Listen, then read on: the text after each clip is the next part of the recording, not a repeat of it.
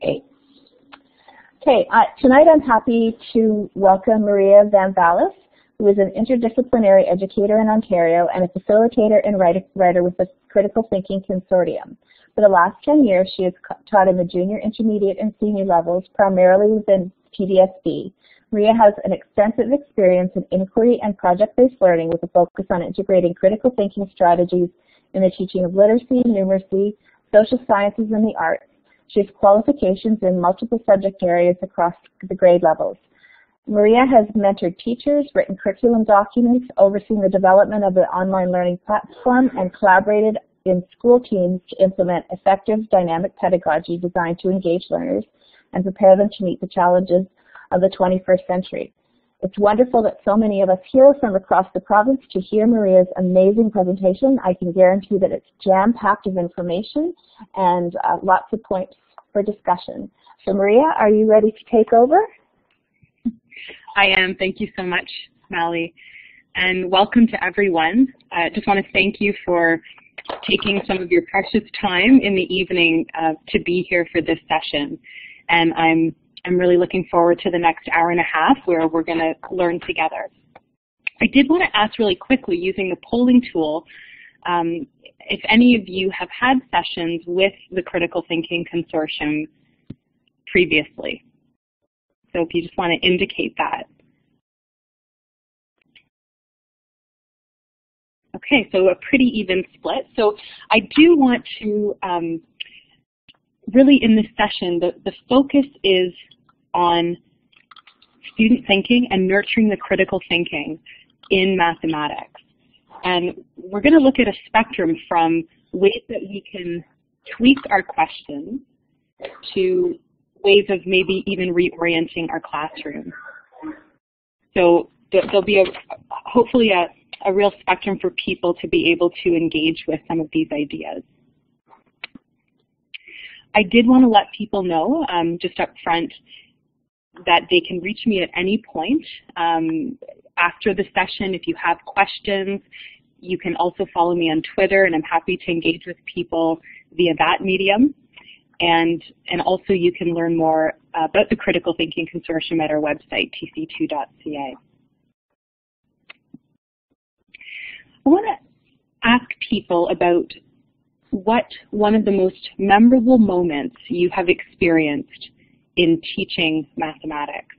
And I recognize that there may be some of you who are perhaps not teaching at the moment, but if you could think about, if this question doesn't resonate, then one of the most memorable experiences in learning mathematics. And I'm going to bring up a slide here and invite people to write directly on the slide so that we can see each other's answers to this question. So take a moment and think about it. One of the most memorable moments you've experienced.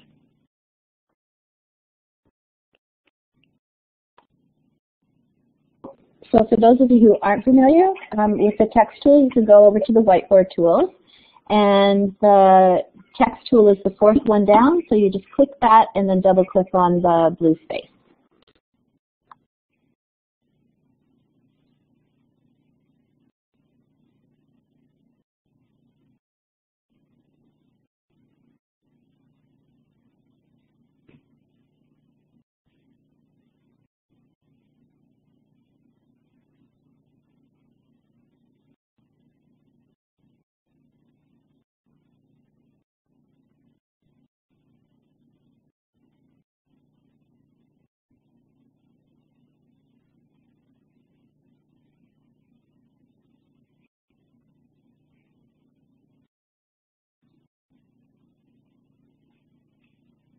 I'm just really struck by the answers that you are sharing, and I want to thank you so much for these answers. You know, some of the things that we're finding memorable, of course, are when we have students who haven't liked the subject of math. And we know there's so many reasons why our students feel tremendous anxiety in mathematics. And so our work is so important in helping promote that kind of growth mindset and the belief that they can absolutely do it, that there isn't a math gene, as someone's writing. And I know we've had parents, I'm sure a number of you have, will say, well, they get it. They come by this inability to do math for me because I've never liked math. And we have a bit of an uphill battle at times in trying to counter that. And I also notice people discussing what's memorable is those instances where a portal of understanding opens for our students, where something complex now becomes attainable and understandable to them. And it is really magical, and it is so exciting when we're able to do that, particularly with those concepts that we know through our years of teaching can provide some real difficulty for our students. And of course, the joy and fun when math is fun and engaging, and when thinking becomes something that students delight in doing.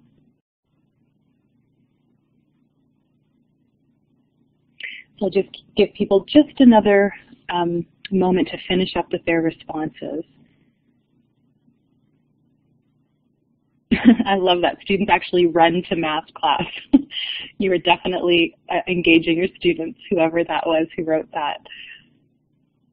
Students sharing strategies with each other, being able to communicate. That's another really delightful and joyful thing to experience in our classrooms, when they can communicate those understandings. So thank you, everyone. I am going to move on to the slides, so I don't want to interrupt. Just give people just another moment if they want to read some of the other answers, and then we'll move ahead. And if you're not able to use a text tool, please feel free to mention it in the chat, and I'll try to keep my eye on that. And hopefully, Mally can also make sure that if I've missed something, to feel free to point that out to me.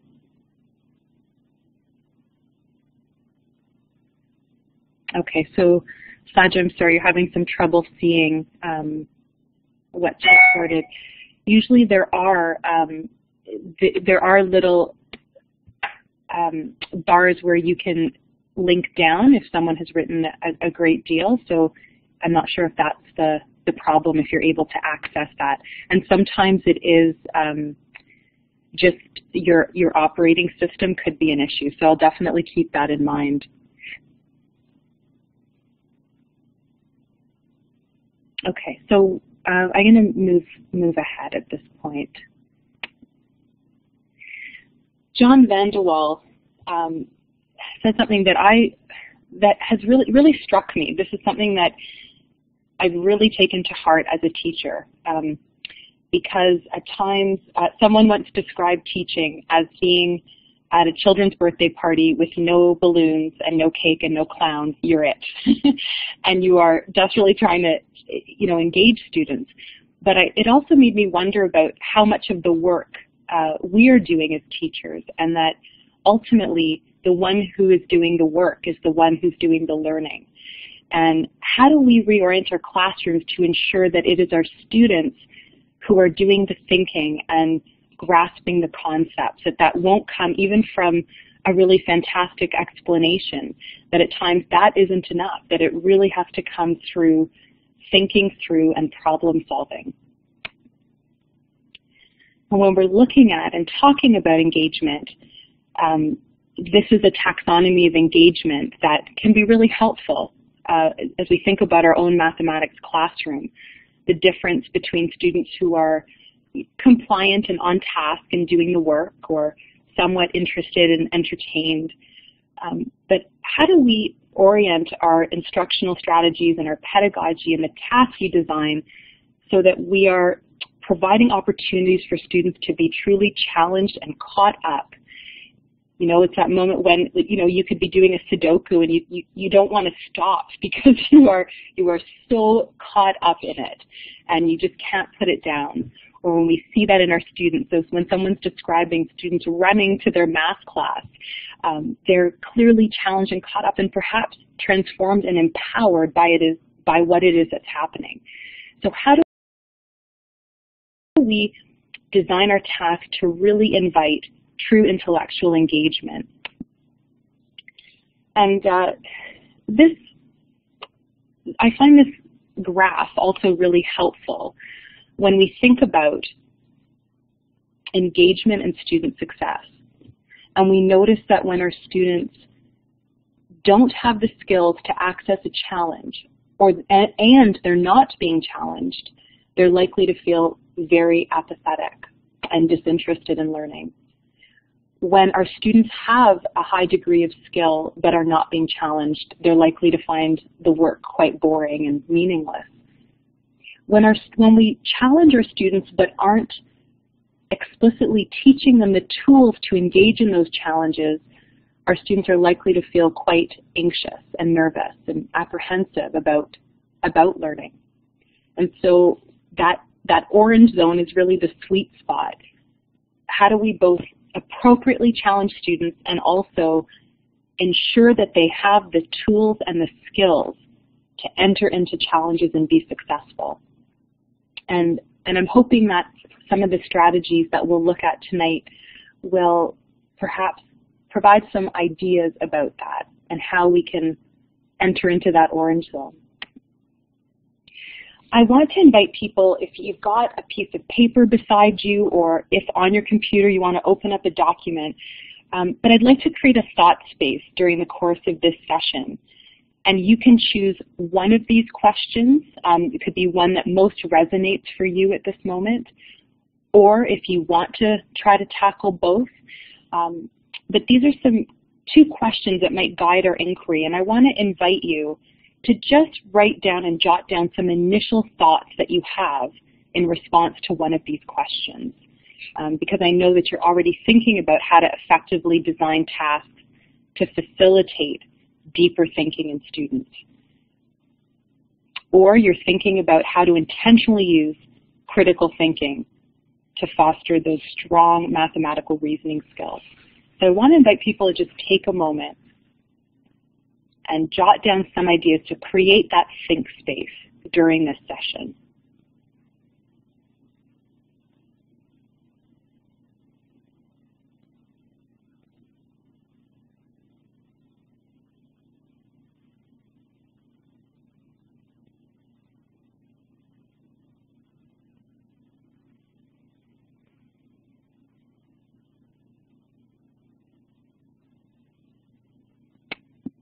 Okay. So again, just wanting to create a graphic too of a different thought space, and I want to return to the idea of a thought space or a thought book a little bit later and talk about it as a really powerful tool that we can use in our classroom, in our mathematics classroom. I'd like to ask you to look at these two quotes, and in the chat box, you can post some of your comments. How similar are these two statements?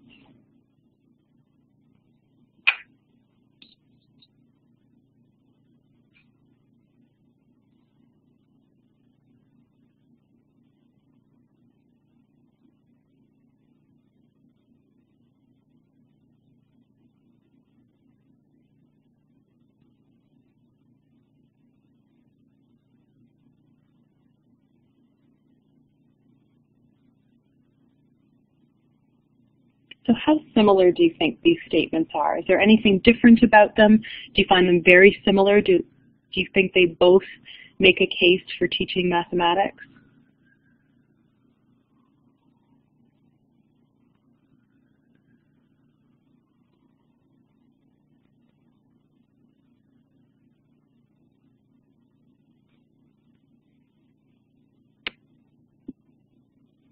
So Lisa said they both discussed how math skills or lack thereof can be empowering or disempowering.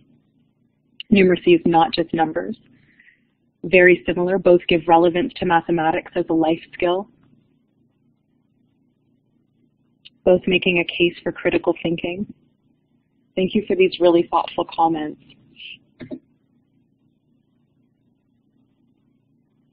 Also too, just for us to have a moment as mathematics teachers to recognize how foundational truly numerate students, critically thoughtful students, and that connection between critical thinking and numeracy is such an important dimension of our democracy and of our society. Farron says the first statement is a bit isolating, that those who don't have a grasp of numbers cannot participate.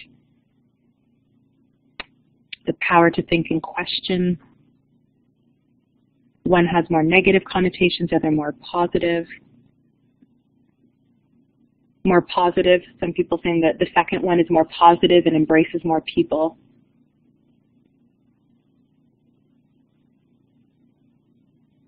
First one being more of a deficit model. Well, thank you again for these really thoughtful comments. What I'd like us to think about is that what we just engaged with, even that simple task of looking at these two quotes and asking how similar they are, was an example of critical thinking, of a question that's framed that invites critical thinking. And the consortium, which is really over the last over 20 years, is teachers and researchers and academics and principals and superintendents who come together to really grapple with this idea of what is thinking and how do we teach quality thinking. And so we define critical thinking as thinking through a problematic situation about what to believe or how to act, where the thinker makes a reasoned judgment that reflects the competent use of the intellectual tools for quality thinking. So even in the way I frame that question of how similar, there wasn't a right answer to that question. People provided different ideas about whether they were similar or how similar they were, but you did support your answers with reasoned judgment, and you were also using intellectual tools, and it's making some of the intellectual tools that we're using when we're thinking that is so powerful. How do we make the tools of thought explicit so that we can both teach them more effectively and so that our students can use them independently?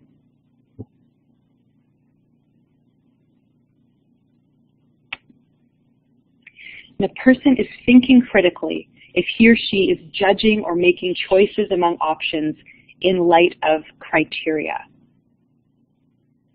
And that criteria, we're going to explore that through this session.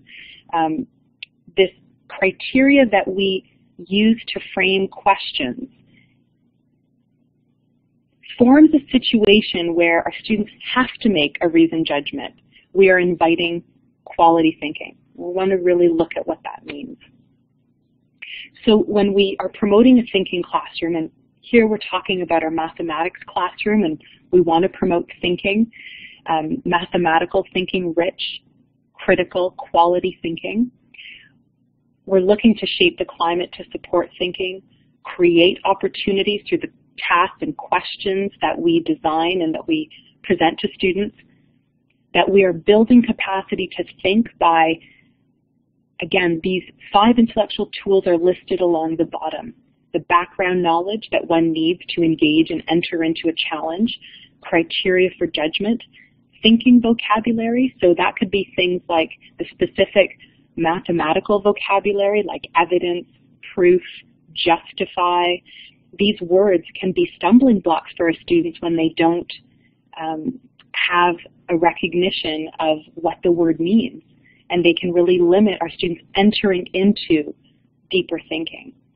Thinking strategies, and there's so many of the strategies we use and try to teach explicitly in mathematics, and the habits of mind, and this is also very important. Do we notice that our students have some difficulty taking risks? Do we notice that our students are not always paying attention to detail, important details? How do we nurture these habits of mind of quality thinking? So I want to ask you to take a look at this cartoon. I am a big Calvin and Hobbes fan. I'll put that out there. And if Calvin were a student in your classroom, what might he need based on your observation here? What might Calvin need? And you can just write your answer in the chat box.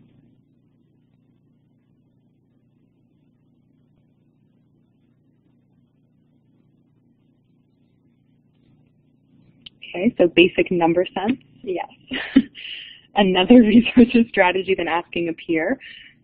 So the question is, if you were observing Calvin in your class, you're observing this moment, aside from the fact that he's asking, this could be a testing situation, but what might Calvin need? What might he need based on what you're seeing here? Manipulatives to help solve the question. A way to determine reasonableness.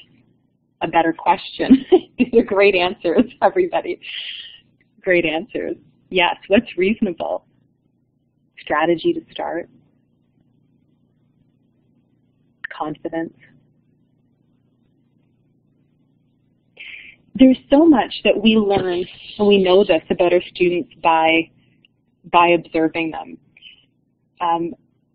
If we had a test and you know, we had a series of questions, let's just take it the very simple, like 12 plus 7 for this example. When we're marking that test, and those are the kinds of answers, like the answer would be 19, we don't know a whole lot about that student. We know that perhaps they got the answer right. They might have had a lucky guess.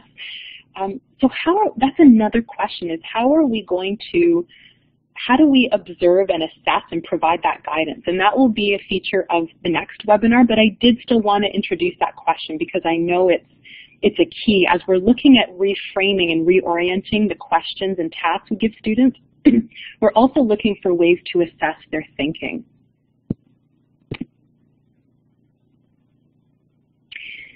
So we are trying to support classrooms where students are learning to think and thinking to learn. When we're thinking critically in math, if we're thinking critically in mathematics, we are thinking like a mathematician. And I think that's a really important idea, that thinking critically in math is what mathematicians do. They think critically, they make reasoned judgments in light of various criteria, they make use of their background knowledge, they use thinking strategies, and they bring habits of mind to what it is that we're doing. So how might we bump up the critical thinking in any math task? So I'd like you to take a look at these 3 types of questions, and in the chat box, I would like you to tell the difference, or speak to the difference between the type 1, type 2, and type 3 questions. And I'm going to get caught up on some of the great comments that you've been making in the chat box.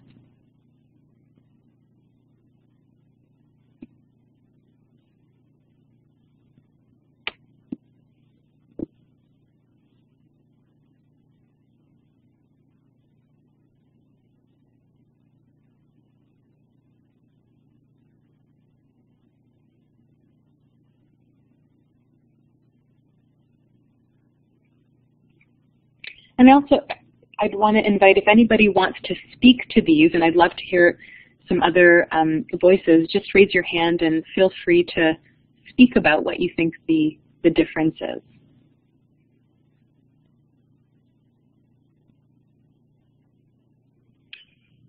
Yes, Saja, please go ahead. Just press the talk button and go ahead.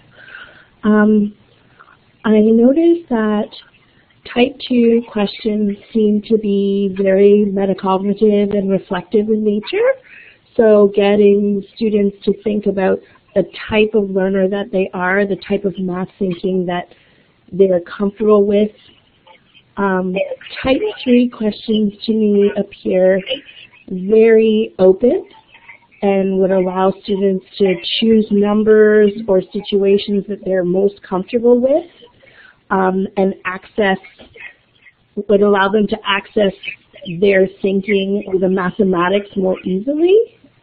And then type 1 questions are a little more closed, but they are, but they still allow the student to explore, just not in as wide a nature. Thank you so much. Would other people like to speak to the differences and what they notice about these questions and the differences between them?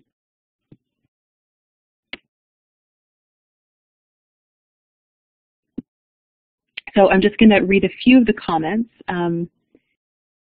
So type 2 allows students to reflect on their thinking. Type 1 allows for a beginning look at the concepts.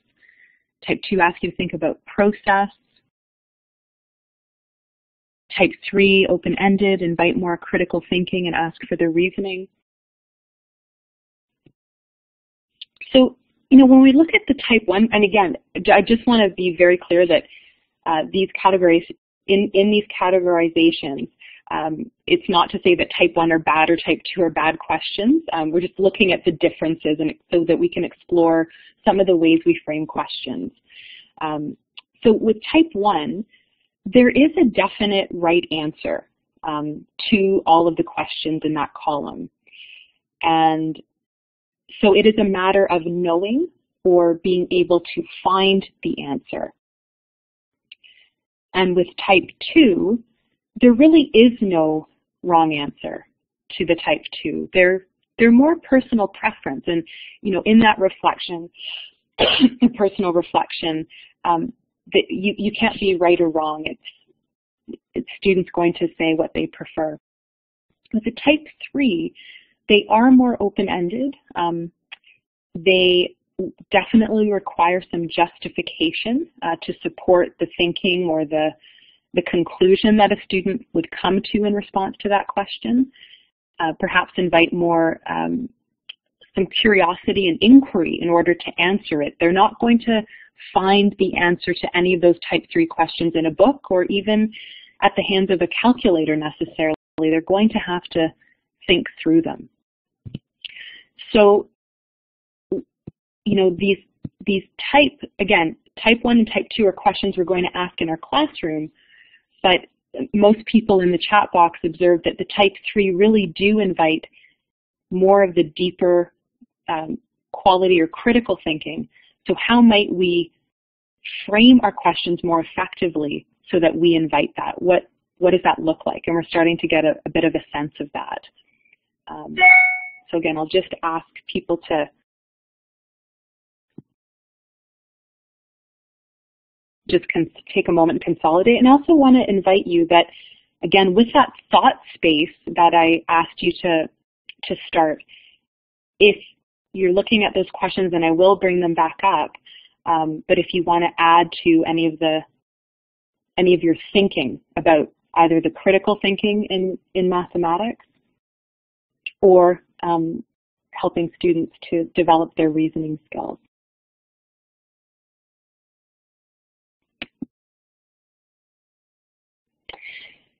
So how do we translate this understanding into setting up critical challenges, both large and small? And I talk about that. I talk about the spectrum of ways that we can invite critical thinking in the consolidation phase and some of the ways we frame questions, but also I want to provide some examples for what a larger inquiry might look like in mathematics.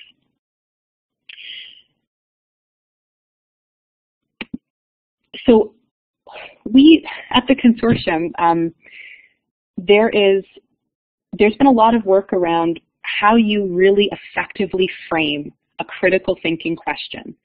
And there have been 6 key prompts that many believe are an exhaustive list, that these are 6 ways that when you want to invite critical thinking, here are the ways that you can do it. So I want to lead us through some exercises just to build our own capacity in these 6 different prompts, these 6 different frames. And I like to think of it as 6 ways to frame an effective question. So the first way is critique the piece. So I want to invite you to look at the definition, which is on the right, and then there's 3 examples, and one of them is not an example of critique the piece. So I want to invite you to identify which one, in light of the definition, is not a critique the piece, and also to consider tweaking it and writing that in a chat box so that it is a critique the piece. So again, looking at the definition on the right, looking at the 3 examples, one of them is not a critique the piece, identify that and tweak it so that it does become an example of a critique the piece frame.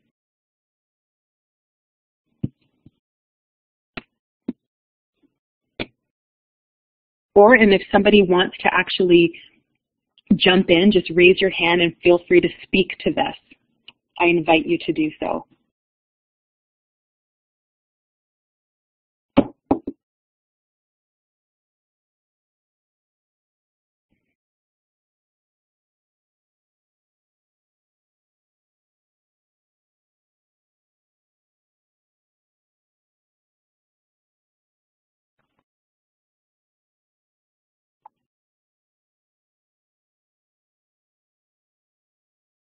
So Jane said that question 3 does not belong. And I'll invite you as well, if you want to provide some reasoning as to why, or again, a tweak, please feel free to do so. Yeah, it's definitely a little challenging sometimes to think about the tweak, especially when this is for some people, the first time thinking of the question frames in this way.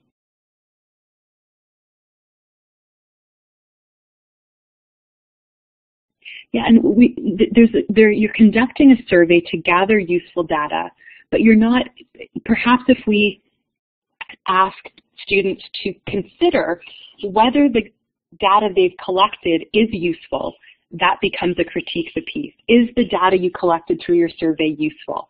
And so our criteria there is useful, and we're inviting students to consider the usefulness of that data. We're asking them to make a decision about it.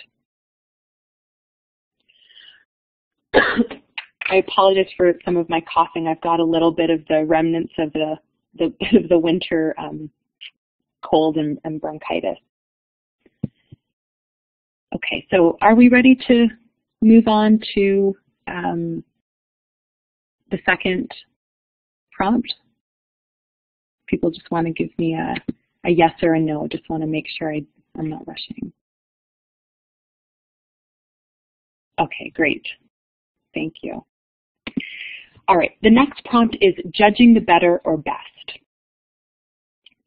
So here we're judging from 2 or more options which meets the criteria. So again, we've got an example that doesn't belong in these 3.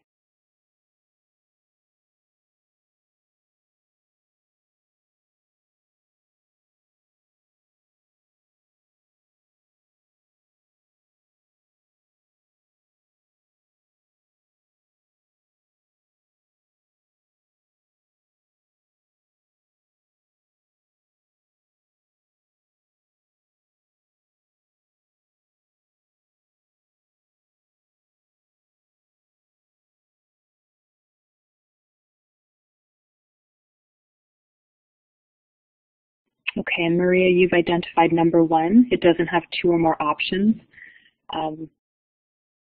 Yeah, absolutely. So, and again, if we were to tweak it, we could invite students to determine which of the 3 patterns or 4 patterns or 2 patterns is more concise, is the more concise and accurate way. And one thing I want to say is it's important here, though, that when we do set up options for students to consider, we don't want to set up a situation where there is a right answer and we give them there's a right answer and a clear wrong answer, because that is not an invitation to think critically. So we do want to give them some options that require that differentiation and deeper thought and some justification.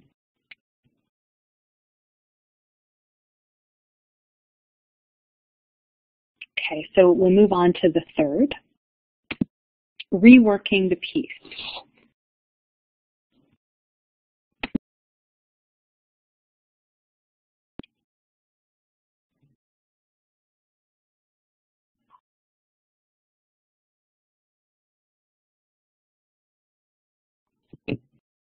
So again, we're transforming a product or performance in light of additional information.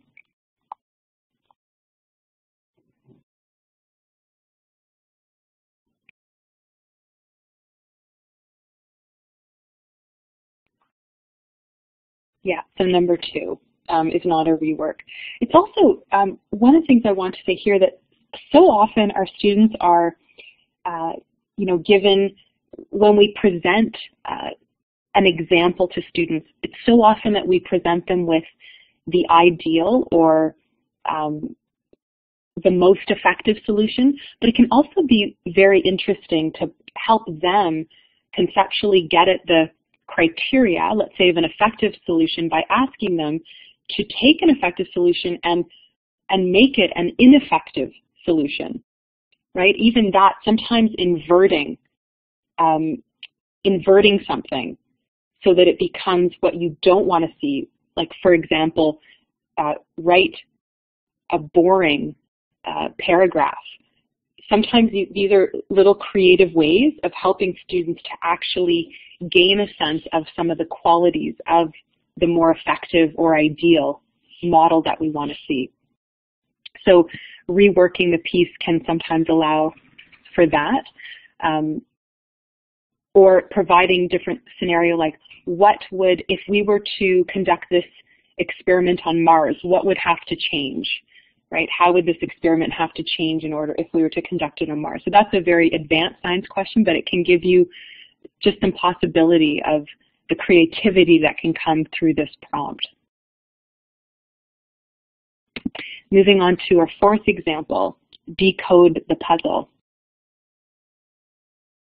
So we're suggesting and justifying a proposed solution, explanation, or interpretation to a confusing or enigmatic situation.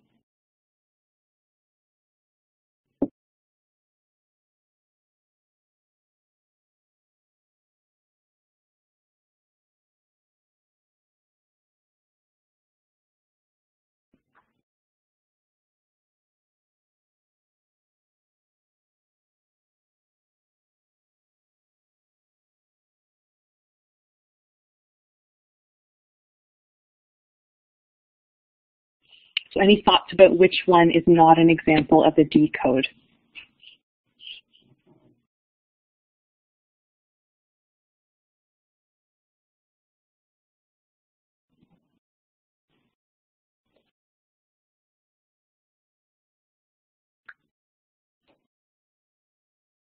So some saying number 2. Yeah, and some reasons for that, if people want to share their reasons as to why.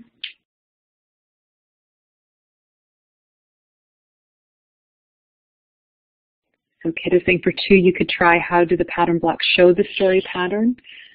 Or perhaps use the pattern blocks to represent the pattern. But in number 2, currently, they've discovered the pattern, so there's no enigmatic situation there for them to solve. So that's what we want with the decode, is we've given them something where they need to try to justify what the cause or reasons behind something that's confusing or enigmatic is. The 5th is the design to specifications. So develop a product that meets a given set of criteria or conditions.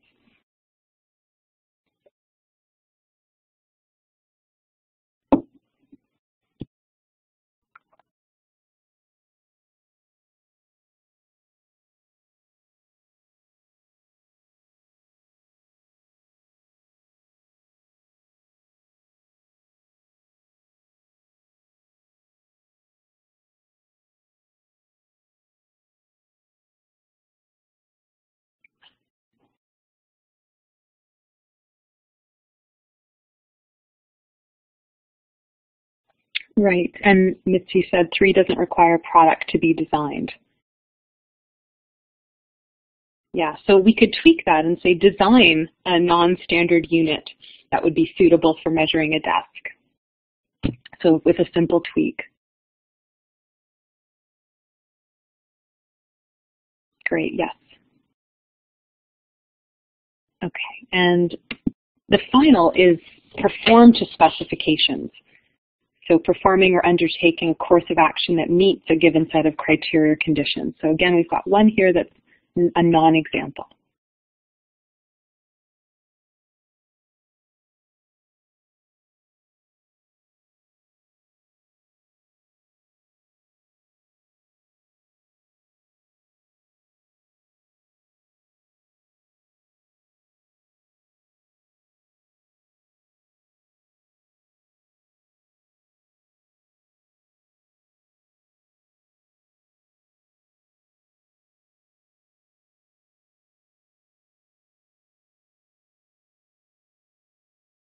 This one is definitely, could be considered just a little more subtle.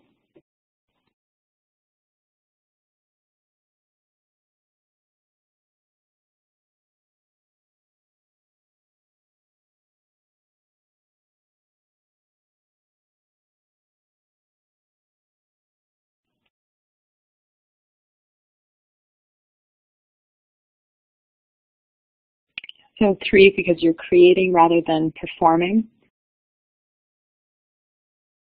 Yes. And some other people have mentioned that the subtracting 24 from 53 is not necessarily the kind of criteria that invites the deeper thinking, that it's already been said and there's not a qualitative dimension to the thinking around that. So that has also been mentioned, but there's some debate about that.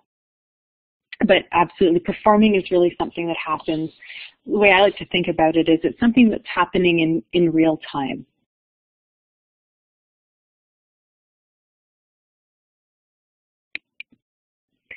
So I'd like to take a moment again for you to revisit your thought space. And I do want to also invite you, if you'd like to share, for some people to speak. I'd love, we learn so much from each other, and I know that there are such talented educators who are part of this webinar. So if you want to share some of your thinking about one or both of these questions, I want to take the opportunity now to invite you to do that. If you want to take a moment to think first, feel free to do so.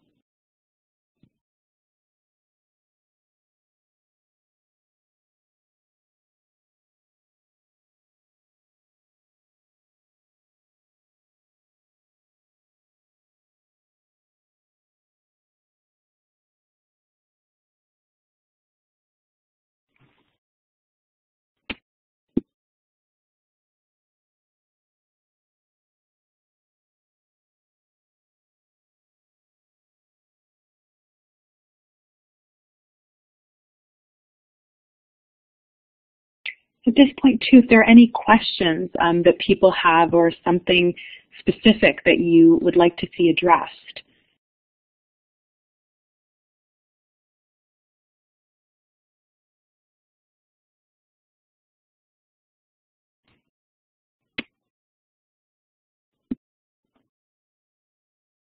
Can everyone still hear me? I just want to make sure. You sound good, Maria. Okay, great. Okay, just wanted to make sure. So again, would anyone like to share some of their thoughts to one of these questions? I would love for you to return to your point about how you felt thinking critically is thinking like a mathematician, because the title of this webinar was Think Like a Mathematician, and you've made a distinct connection there, and I wonder if you could talk about that a bit more. Yeah, absolutely. So when our students are engaged in rich mathematic tasks, they're having to make a lot of real decisions. So when we think about some of those question prompts, like designing an effective solution, these are the kinds of questions and tasks that mathematical thinking is concerned with. I don't know if any of you have read the book, The Mathematician's Lament. I believe it's by Keith Devlin, but I could have that incorrect. But in this book, he talks about how, if we were to teach music, where all the students did was practice the scales over and over and over again, and never got to engage in a rich symphony or muck about with creating the music themselves, we would be appalled, if that's what music was.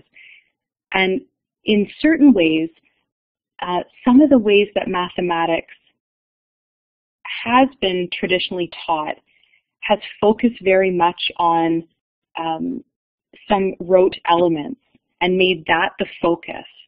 And so that students aren't actually engaged in making reasoned judgments, making decisions, having to consider different perspectives, different strategies, different solutions, justifying their thinking and their proofs, communicating effectively why they made some of the choices that they did, even framing some questions and concepts in new ways.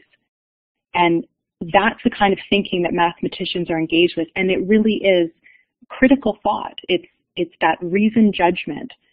And so it's that shift that, you know, has been underway for some time of recognizing the quality mathematical thinking. Yes, Paul Lockhart, thank you. Yes, I knew I had it wrong.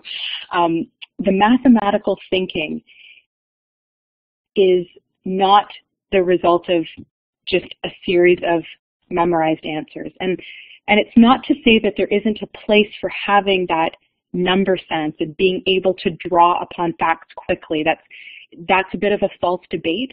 But I also think we probably see our students, and I've had students who say have done some of the programs that reinforce knowing the facts off the top of their head, which can be useful, but aren't able to engage in the deeper problem solving. And that is a worry, right? When our students aren't able to reason through and independently use strategies. And so those intellectual tools are the tools that a mathematician is going to use and bring to bear in a complex situation. I don't know that website. Thank you for posting that. Would you rather math? Thank you for that. And also, there's there's also some great websites like looking at mistakes, like my favorite, No. I'm sure some of you are familiar with that website, which is also so wonderful for how we, really that recognizing and helping our students see that mistakes not only are they something to be tolerated, but they're something to be celebrated, because it is by making errors and having the opportunity to truly reflect and understand where our thinking may have been inaccurate. Having that opportunity literally forms new synapses in our brain. So I tell my students that mistakes actually make you smarter. So long as you are able to recognize and have a chance to reflect on them, they actually make you smarter. And so I've really worked hard to try to make mistakes part of the curriculum in the classroom, not something that is to be feared, and really try to push that anxiety that so many students feel out of the class by letting mistakes and the mucking about be really just a part of the whole experience, which again, mathematicians really celebrate. Like, they spend years and decades on proofs, and sometimes they're not successful, and they have to, that is a tremendous habit of mind. And I recognize that not all of our students are going to go on to be mathematicians, but the mathematical thinking is still something to be cultivated. Would anyone else like to share any of their thoughts to these questions? Or again, if you have a question you'd like me to answer at this point. Okay, so we'll just proceed. So these are the 4 attributes of a critical thinking question and task. So again, as we're thinking about what we're designing in our classrooms, this can be really helpful. A helpful guide for us to ensure that we are providing these opportunities for our students to think like a mathematician.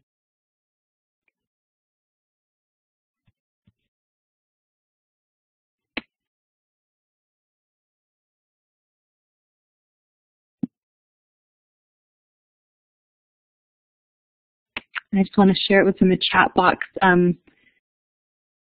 You mentioned that you had a high school friend that you tutored, and she said by the time she got the right answer, she really understood why the others were wrong. And that's absolutely it. our mistakes are critical. They are, I think, the foundation of learning, really, and especially in this subject. And I think the fear of, and that sometimes the time pressure that math has often been taught in, you know, like you've got to get the answer right in the first one, and the sense of speed has done a real disservice to the quality, slow thinking that really so many mathematicians engage with. Joe Bowler talks about Laurent Schwartz, who is a gifted mathematician, won the Fields Prize. And he said that in school he felt stupid in math because he was so slow. He was a slow and deliberate thinker. And, you know, but math was, when he talked about in his experience, it was always like, who's got the answer first and getting it right and having it right. And I really think we're shifting and really looking at that and redesigning our classrooms to better meet the needs of our students. The more, too, we understand the brain, I think it really supports what's going on in our classrooms. So I just want to say something about number 4. So sometimes if I am giving I don't always give tests, but if I am giving a test, and sometimes I will use a multiple choice that still requires the student to think through a question, but I will say provide 2 strong pieces of mathematical evidence to support your thinking. And we've unpacked that idea of evidence. Yeah, Saja, absolutely. And I'm so glad for it that there is a shift that's encouraging us to slow down. And even this invitation to have a thought space and for us to explore this question through this presentation, you know, it's just a small invitation and tweak so that the learning that we're doing is something that we carry on. We're not just sometimes getting some quick ideas and then going into it, but having our own inquiry in our own classroom. And I've been doing that more and more, of just asking a question and focusing on 1 or 2 elements of my program and trying to see what happens, you know, observing and inquiring myself into student learning and my teaching. So here's some simple frames that, again, are little tweaks that support this deepening of mathematical thinking, right? Is this an effective strategy? Is this an effective solution? And unpacking what effective is, and we're going to do that in a few moments. Which of these 2 strategies is more effective? What would happen if we introduce negative integers into this equation, for example? How does this solution work? How does this strategy work? What are the merits of this strategy? How would you figure out how to solve this problem and actually allowing strategies to become explicit? Just want to get what's in the chat box here. We asked our class the other day who got a better deal. One person bought a pizza slice for $1.50, and the other, sorry, I'm having trouble, and the other paid, I keep missing that part, but how many factors they identified before being willing to answer. Size of the slice, was it the same store? Did they have the same topping? Yeah, so the freshness, I was thrilled with their thinking. Yes, and considering so many variables.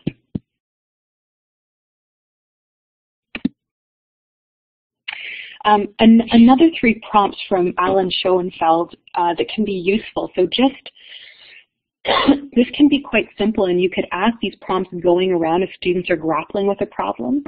What are you doing? Why are you doing it? And how is it helping you?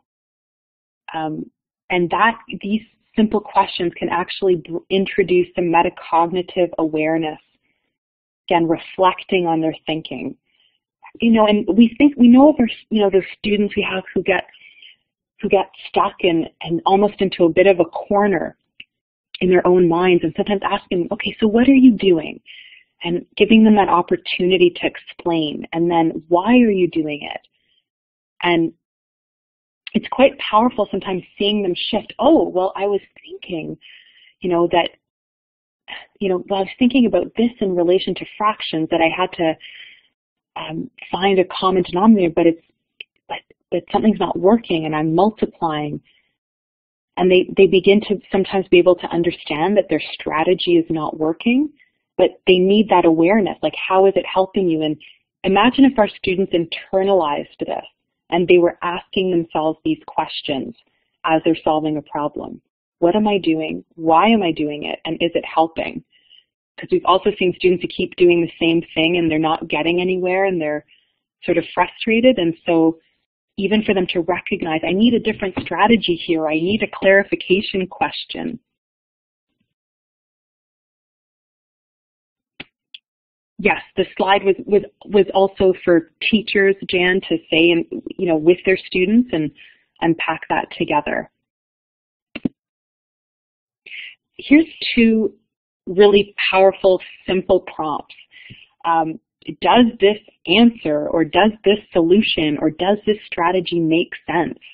When we think about our Calvin and Hobbes question, or comic, imagine if Calvin had that sense of reasonableness that people were referring to. Just does your answer make sense? One of the things I've noticed is, as I've introduced this prompt, there's a couple of things that I'm really pleased about, I've noticed have begun to happen more and more. I'm getting less, when I'm looking at student work and evaluating it and assessing it, I'm noticing that my students are much more aware of reasonableness than they have been before. So this is very simple, but very, very powerful, because we ask these questions and then there's no way the answer could be less than or could be more than 20. Like when you look at the question and our students have got like 1,000 and you're like, oh, if only they were starting to think in a reasonable way, as a mathematician could really identify, well, clearly that's wrong and I'm on the wrong track. And I've noticed my students more and more saying that, like, oh, wait a minute, I know this must be incorrect because it can't be that in relation to what this situation is.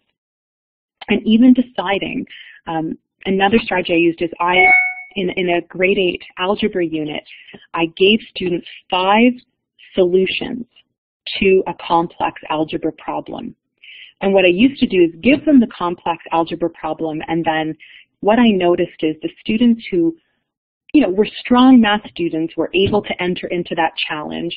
Students who needed more support, some of them got it, some of them didn't, and then I had my students who were struggling.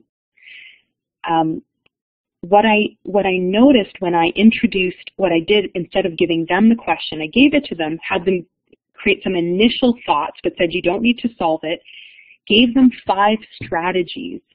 We unpacked the criteria for an effective math solution, and they made the determination and they rank ordered those solutions according to their effectiveness. And it was very powerful learning for them to do that, because it was the kind of assignment that all students could enter into, because the solution was there, they had the criteria, so they were now having to make these judgments and decisions that wasn't always about just them being able to solve a problem. They were assessing a solution, and through that, learning more about different strategies. I feel like I've missed someone's question, so I just want to go back for a moment here.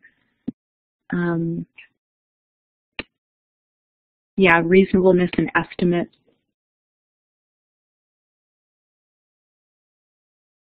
I'm sorry, I feel like someone had a question and I'm not able to get at it, so please feel free to type it in. I think it was about the first question, so please feel free, and I apologize. So how else might we integrate critical thinking prompts into some of the beautiful open-ended questions? And I know some of you have been providing examples of that. So let's say we give this open-ended question. Priya multiplied 3 numbers and got a product of 60. What might the 3 numbers have been? And I encourage you to just do the question. I mean, sometimes it's fun for us too to just do the math. I'm sure a number of you are going to be able to do this very easily. So just on your own, a little piece of paper you have, what might the three numbers have been that resulted in a product of 60? And I know more and more of us are using these open-ended questions again because they've got an entry point for all students, right? Most of our students can enter into these questions, but where they can go, we can really take them to some exciting places in terms of the mathematical concepts we'll study. Yeah, absolutely, Ames. That's what I love about these open-ended questions as well. Okay, so let's say, I want you to think about what your strategy was, and probably many of you have the basic number sense that you were able to do it pretty much off the top of your head. Yeah. So let's say we ask this of our students. I'm going to put two different strategies up. Okay, I'd like you to just take a look at the communication of these two strategies that our students might give in response to this question.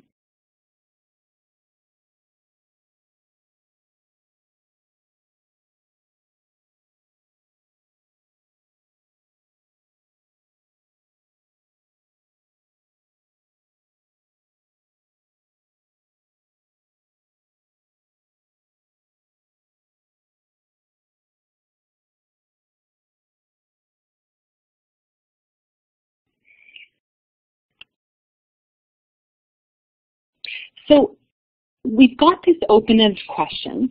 We've got the communication of some strategies and solutions. And now we can bring some of the critical thinking questions into the consolidation phase. So that's another possibility. We don't always have to design every question we give students to be a critical thinking prompt. But if we do an open-ended question, we can now invite in the consolidation, in the unpacking, in the examining of a solution, some critical thinking questions that, again, can deepen the thinking and support the conceptual understanding.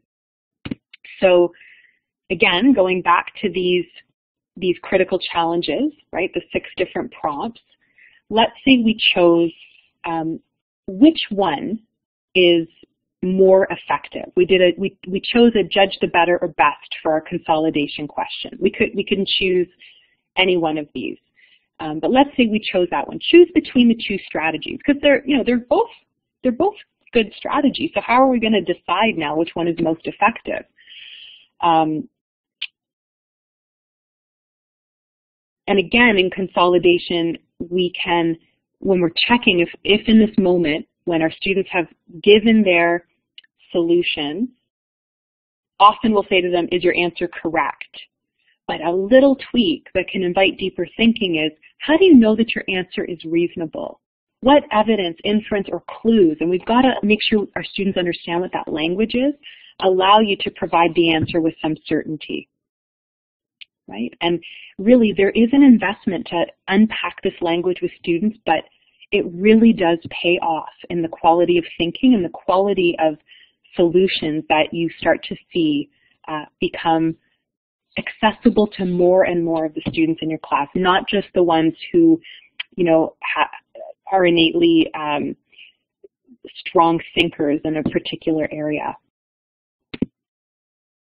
So if we go back and we ask them which strategy is most effective between these two, we are going to have to unpack the criteria of effectiveness.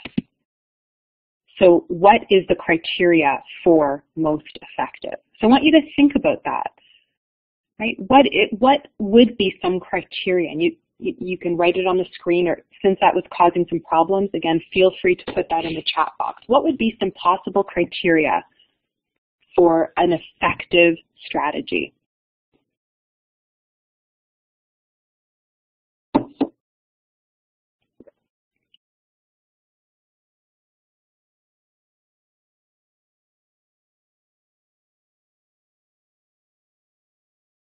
Uses background knowledge to understand context. It didn't ask for multiple solutions. It just said to provide well, it did say, what are some possible numbers that she might have used.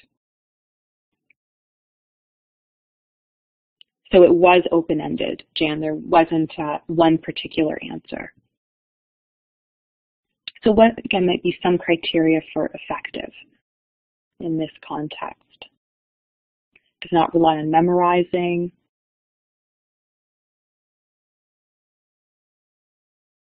Easy to follow.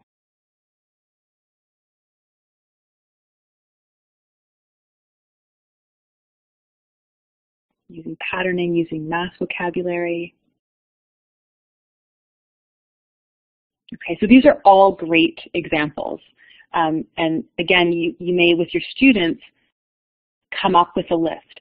I always say, I strongly recommend not ever unpacking to more than 5 evaluative qualities because it just becomes overwhelming.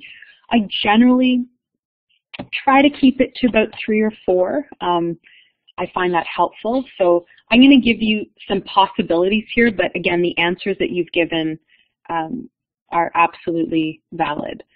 So we might say that an effective strategy is efficient, it's well understood, and it's reasonable and accurate.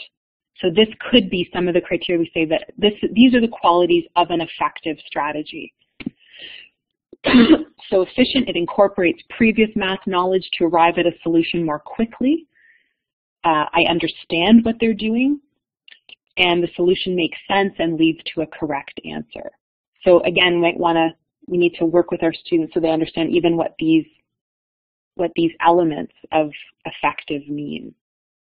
Yeah, kids will tell you speed, Jan, and I would, you know, again, sometimes that could be it. Like there's a context where being able to come to an answer more quickly, like let's say in algebra, the difference between being able to represent a situation algebraically versus doing a whole table of values until you get to the, you know, nth term or 100th term, you know, absolutely there's a place for that.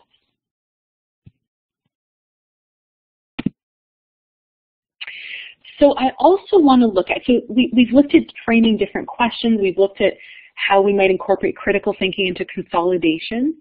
I also want to provide some examples of what critical inquiry might look like if it infused an entire unit. Before I do that, there's one other thing I wanted to say about using criteria. I want to share with you something I did this year where I was getting my students used to evaluating their own work in light of criteria.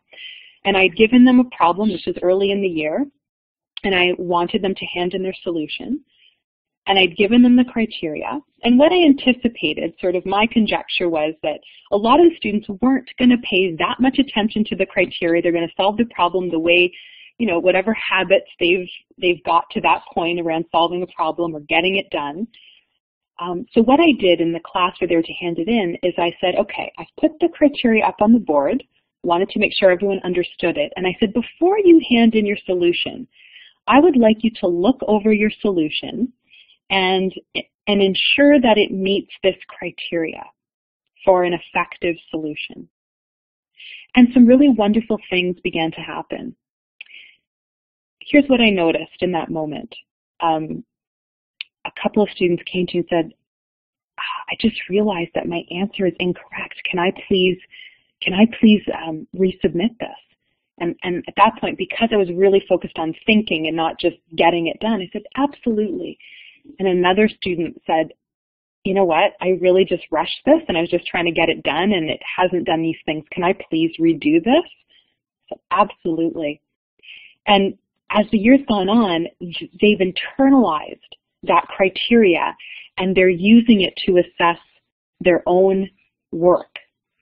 So that's the power of it as well, is it's the students who now are doing that assessment of their work, and it's taking some of the burden off of me as the teacher and always having to be the one saying whether something's right or wrong or good. And I'm really working to give that over to students and empower them with the tools to determine reasonableness in their answers, to determine effectiveness of their solutions. So we know that one of the frames we're using in mathematics is the processes, connecting, problem solving, reasoning, proving, reflecting. And there's opportunities in every one of these to invite that deeper critical thought. So what I asked my students to do is I was doing a unit in grade 8 on basically it's circles and measuring cylinders and irregular shapes. And I didn't teach them anything about cylinders. This is what I normally did, is I would teach them all of the elements of measuring cylinders, volume, capacity. We'd learn about circles first. And then we would do like the complex challenge. But what I noticed is that I lost students along the way. Like they couldn't find the meaning. Like, why are we learning this?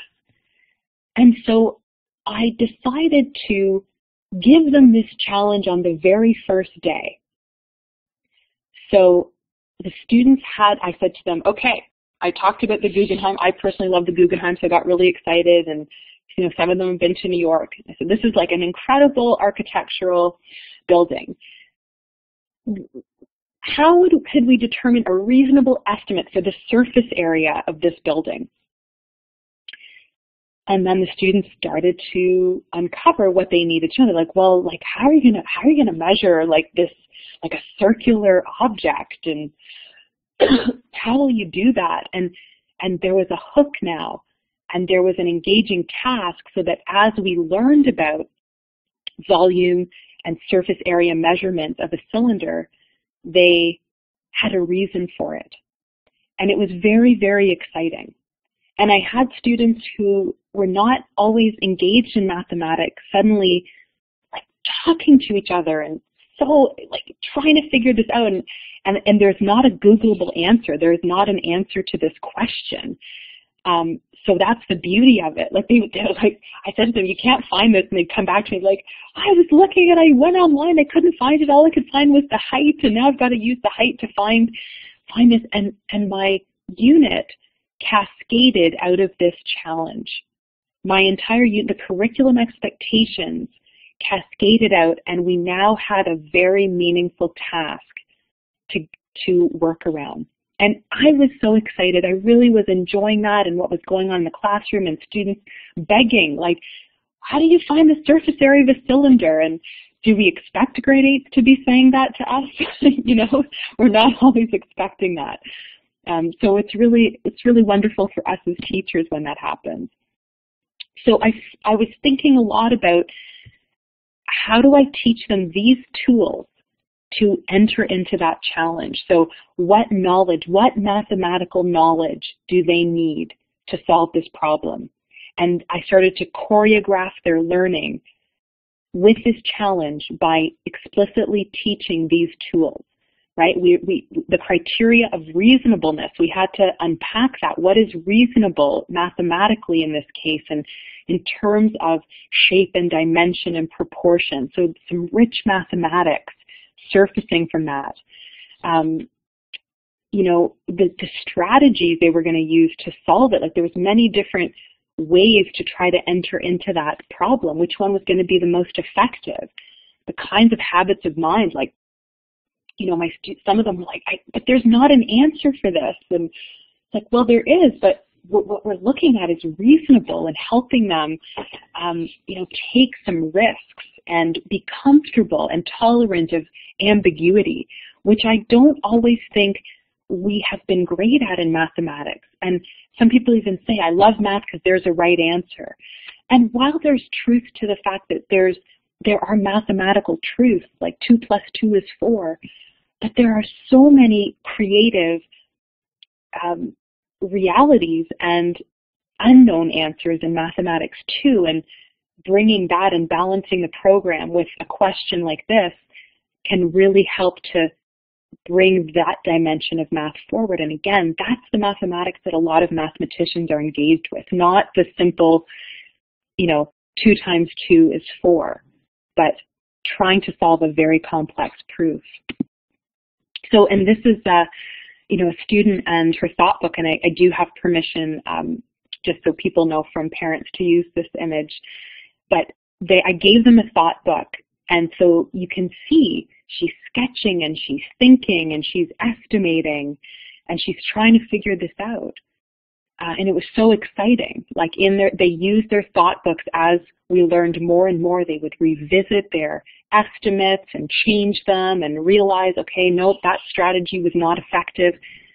And the concept attainment became deeper through this process, because it wasn't just, okay, let's learn this and now we'll have a quiz on it. They were working with this idea, with these concepts, for a course of 5 to 6 weeks. They were working on this problem, so again, deeper and slower.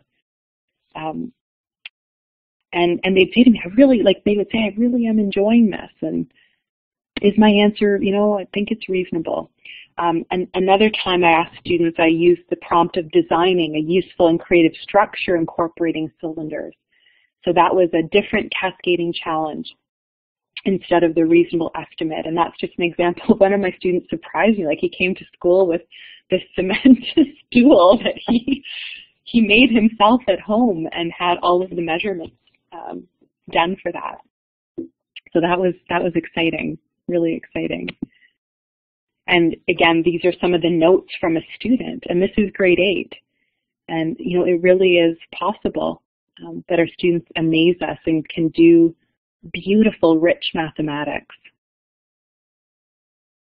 Yes, Lisa, I agree with you that in reality, math does not generate tidy solutions, and yet we've kind of structured as a subject where it does, and I think it's that anxiety and not being able to grapple and sit with a question that hasn't been very beneficial for students in certain ways. That was another final product of designing this structure using cylinders and diverse 3D shapes. Another one in grade 7, I was inspired by Dan Meyer. And so this was my unit launch as I showed the video, and it just shows about 30 seconds of this octagonal prism being filled. This is a grade 10 problem, but I modified it, and my grade 7s were able to do it. It was fabulous. So this was the first day, and I said, okay, together, we're going to figure out how long it will take to fill this water tank. And again, all of the mathematics of that unit tumbled out of this problem.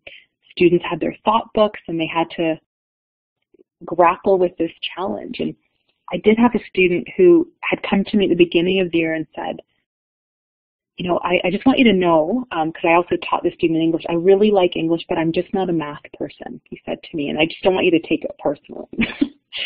And during this unit, he came to me one day, I came into school, and he said, I hope you're going to teach us about conversions today, because I really need to understand that in order to solve this problem. And I was up last night, my parents made me go to bed because I was trying to figure this out.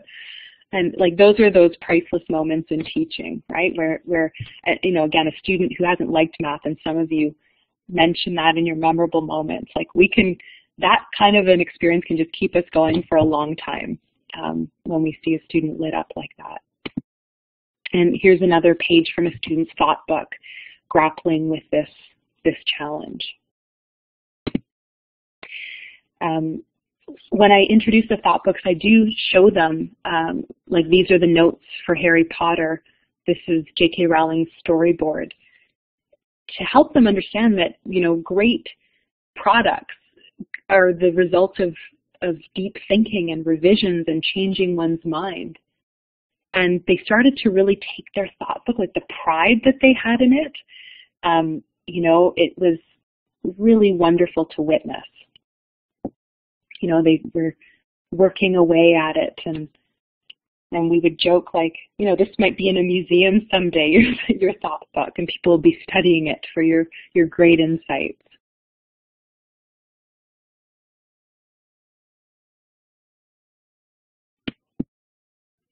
And this is just a page from a mathematician's thought book. Obviously, very complex math, not the math that we're doing, but even showing this to students and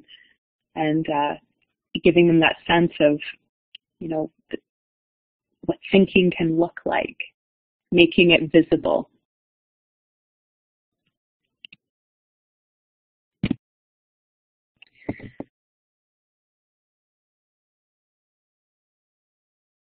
A student who really understands can do these things. And again, when we're thinking about what a mathematician does with math, they can do these things. So it's the difference between, a student who can recall a math fact, and it has its place, but a student who is able to think mathematically and understands the mathematics, this is what they can do. And so we want to provide the opportunities where they are able to show us their ability to do these things. And we want to provide them with opportunities where they're learning with a depth that allows them to grasp a concept deeply.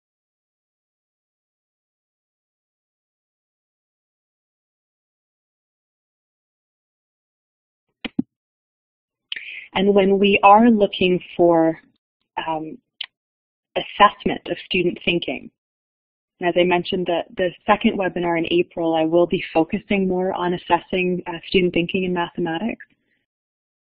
But we can use the lens of the tools, the intellectual tools, as the frame for the assessment, and it is powerful. It moves us right out of, the percentages and 8 out of 10, and that gives us some information. But when we're asking these questions through our observations, in our conversations, in the solutions, in the answers students give, we can make some very powerful interventions where we create an assessment-rich classroom where we're framing our feedback in the context of these tools.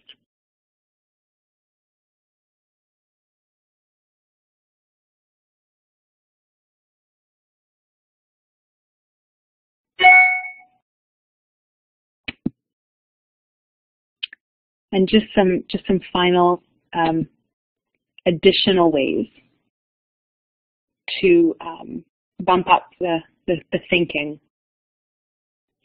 These are just some additional prompts.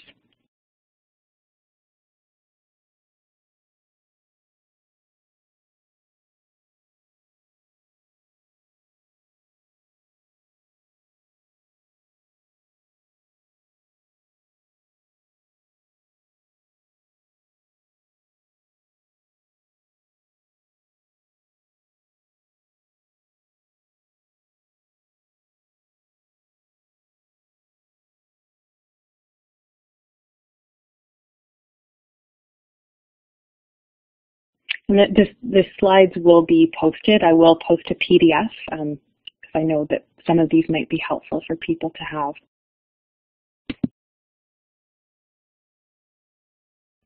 Just to summarize some of the key ideas, critical thinking emphasizes the idea that math requires thinking for yourself, that we can help students develop metacognitive and self-regulation skills that support learning, and we have more options for adapting instruction to meet the needs of students.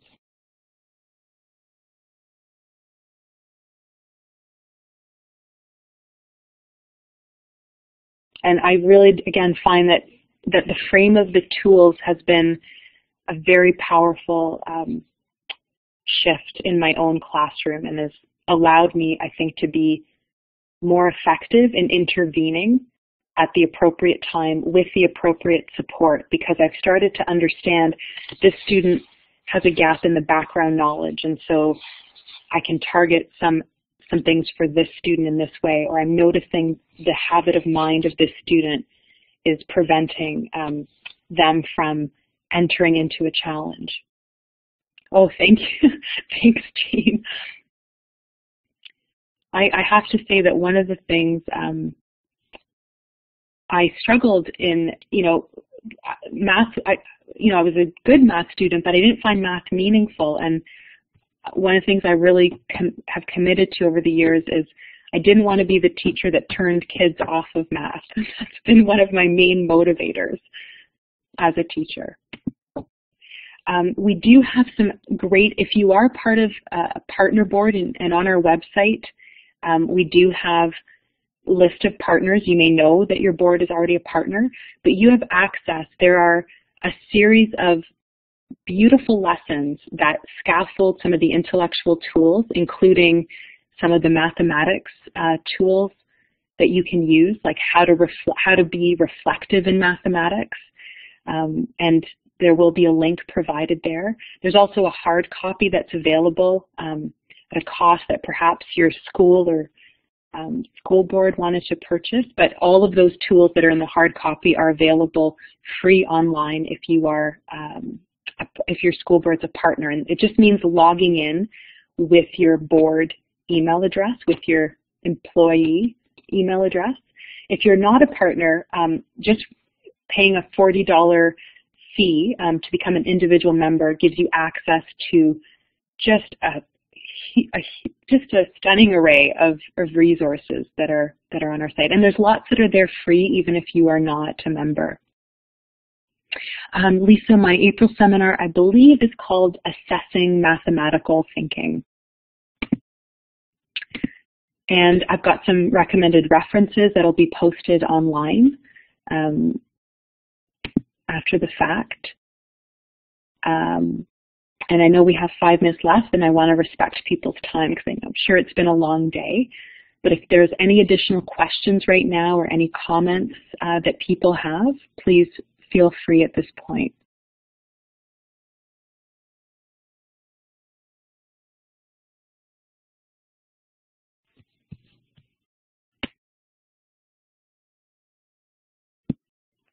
Some of the open-ended questions come from the Lainey Schuster and Nancy Caravan book. And then I usually use the critical thinking prompts to consolidate the learning. And I love Jo Buller's website, UCubed, and she's got an excellent course, How to Teach Math, that's available through Stanford for $100, and you can do it at your own pace. And I've really enjoyed that, and I highly recommend it as well. I love a lot of the work that she's doing in math, and she's got beautiful little videos that are student-friendly around some of the things we've been talking about that really set the stage for a culture in your classroom around growth mindset and embracing mistakes. So I want to thank everyone for participating tonight. It's been a real pleasure. I love working with fellow passionate educators, and I wish you all well, and perhaps I'll see some of you in the April webinar. So have a great evening. Thanks, Maria, for that incredible presentation. I second that. I forget who said it, Lisa's comment that I would have loved to be in your math class because math should be fun, and you certainly made that. And I love your comment about math being messy and all of this critical thinking being messy. That was excellent. I just want to remind people that we have a survey that we would really encourage you to fill out if you could. It's sort of a twofold reason.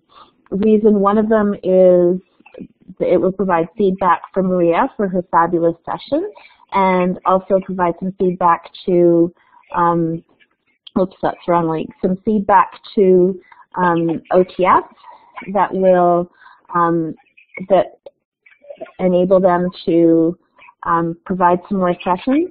There's 2 ways to access the webinar, the survey. One of them is right when you log out of the Blackboard session, it will take you directly to the survey, and once you fill it out, it will prompt you to download a certificate of participation that some people like for their professional portfolios. We also, as Maria mentioned, there were also some, there's the link in the chat for the feedback survey. Maria also mentioned that there are more webinars coming up. There's just one more before the March break, and I hope that you all have a very well-deserved rest during the next the next week. And OTF Connects will come back after the March break with some great sessions, including another one by Maria. So thank you very much, everyone, for joining us tonight, and we hope to see you again.